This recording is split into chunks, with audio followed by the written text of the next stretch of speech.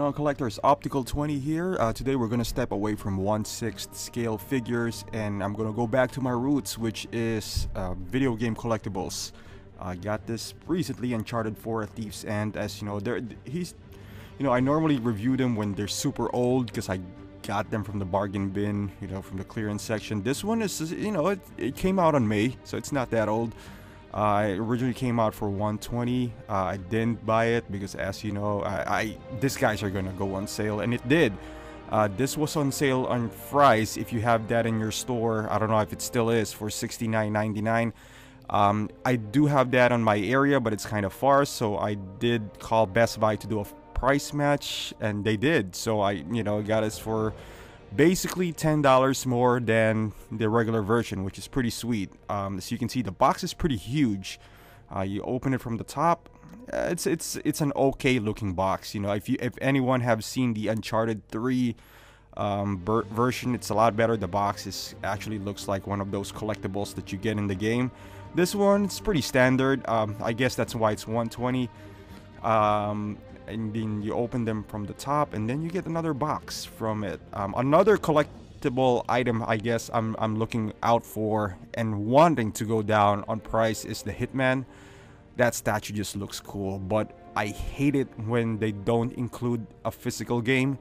I heard it's only DLC, which kind of sucks because basically you're just buying, well, you're still buying the game, but you can't trade it in. I mean, it's not like I'm gonna trade it in right away, but I like the idea of having a physical media in my hand, like this guy. I think it's just worth it. I'm not a big fan of DLC.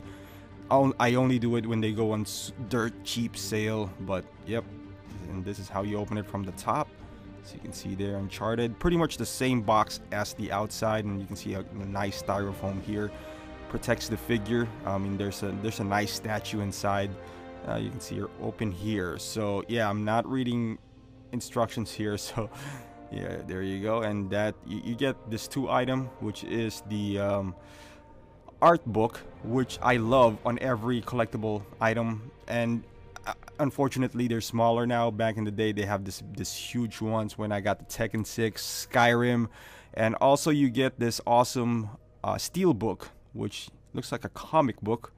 Then you open it up and all the goodies are inside, which is some stickers from Naughty Dog, which I firmly believe is the best developer right now. You get some DLCs right there, some in-game downloadable, I guess, for multiplayer.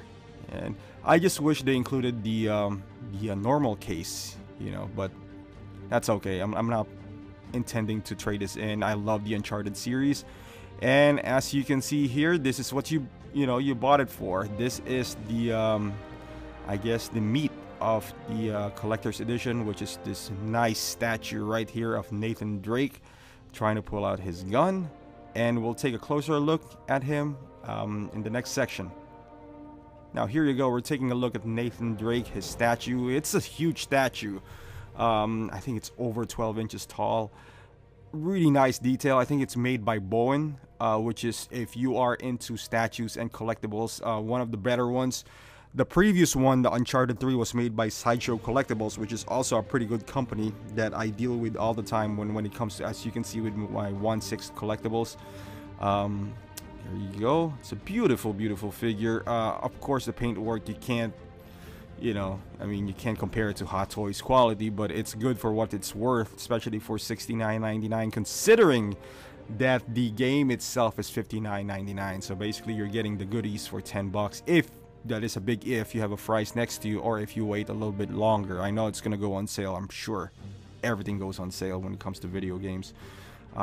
Goes to the side, pretty nice sculpt right there. As for those who follow Uncharted, they kind of change Nathan Drake's appearance from PlayStation 3 to PlayStation 4. Haven't played the game, nor did a ton of research to it, but you can see it evidently. Their looks are not the same. And at the bottom, from his pants, you can see it's a darker side, so it looks like he went into a river or a mud. That's why the bottom of his pants are wet. I'm assuming mud, because you can see the bottom of the shoe well detailed right there. And then the ground, it has some roots, even some footprints or shoe prints. So yeah, that's the reason why his pants are wet. And there you go at the bottom, nicely detailed. The base is beautiful as well. You can't take him off the base. I guess you can say that, unfortunately or fortunately, because the first Uncharted 3, not the first one but the previous version, you could take him off, but I'm having trouble like keeping him, you know, in a nice upright position. So I guess it's a good idea not to, you know, for him to just stand like this, and looks awesome. You can see his shirt is not tucked in. He has some scrapes on his arm. Nicely made, you know, the details are awesome. You can see the holster, look at that. Some scrapes on his neck, on his face. You can see some, you know, like his 5 o'clock shadow, some scruff. You can see that he's been through a lot. And Nathan Drake, I mean, he's like the male version of Tomb Raider, so he goes all over the place. If you've seen, I think, Uncharted 2, he started off in a train upside down. You know, similar situations with Lara Croft. There you go. And this is just a size comparison, as you can see there. Uncharted 3, which I also do like. I love that statue, but he just towers over it. He's a big dude, you know. I mean, it doesn't occupy a lot of space, but just to give you an example, this is Quicksilver from Hot Toys. I just got him recently as well. Look at the size. They're almost the same height, you know, with the base and everything. So, big dude. And Quicksilver is 12 inches, not including the base. And there you go, guys. If you have a PlayStation 4, I would definitely recommend Uncharted 4 video game. Just the game. You don't need to pick up the collector's edition. But if you have extra money, you know, I don't recommend this for $120 for what you're getting. You're basically getting the game, which is $60. So in an essence, if you're gonna buy this in full price, you're paying $60 for the art book and the statue.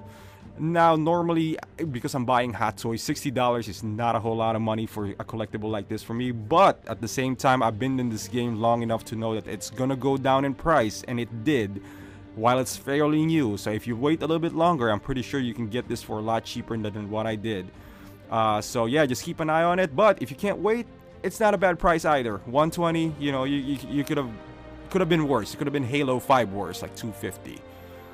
Yep, that's it. And thank you for watching. So like I said, pick this one up if you're a big fan. Even if you're not, as long as you have a PlayStation 4, I think Uncharted is a must-have. So thank you for watching. Please hit like or subscribe, and until the next review.